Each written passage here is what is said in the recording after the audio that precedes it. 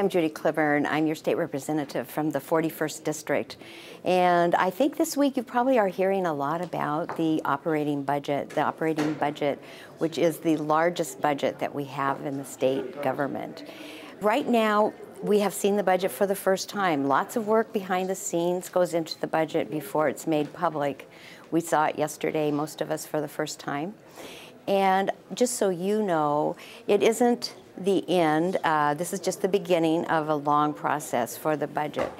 I kind of like the budget the way it is. I think the work that was done is very, very commendable. But we also have an opportunity to amend the budget, and it will be amended in committee and on the floor.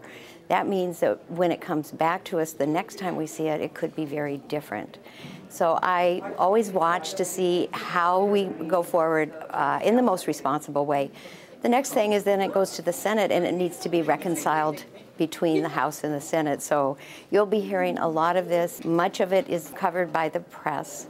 And I want you to know that I will be doing my best to follow along and keep up with the process as it goes forward and looking out for the interests of the 41st District. One of the other things that I would like to talk to you is a bill that I have been working on that I plan to drop this week. The transportation budget is my responsibility, and we are reconciling the transportation budget with the Senate. And it will be a standalone, balanced budget when we are done. But outside of that, we know that in the future we have some issues that we have not been able to fund properly. And those include ferries, state patrol, some preservation work and maintenance work for both the cities and the state.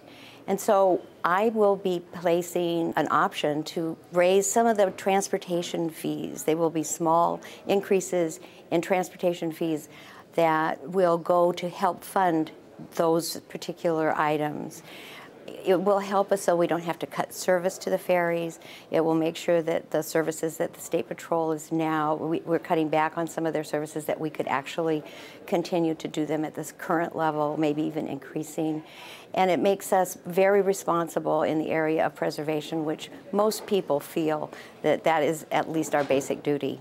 So don't be surprised if you hear a lot of noise about a fee bill that is dropped. Often these fees were not looked at for a number of years. We're raising them so that they now cover their own costs, and we don't have to take money from other parts of the budget to keep those services going. So look forward to talking to all the people when this bill hits, because I'm sure there'll be a lot of interest. And so I want to thank you for listening, and if you have any reason for wanting to contact me, contact information is at the end of this program.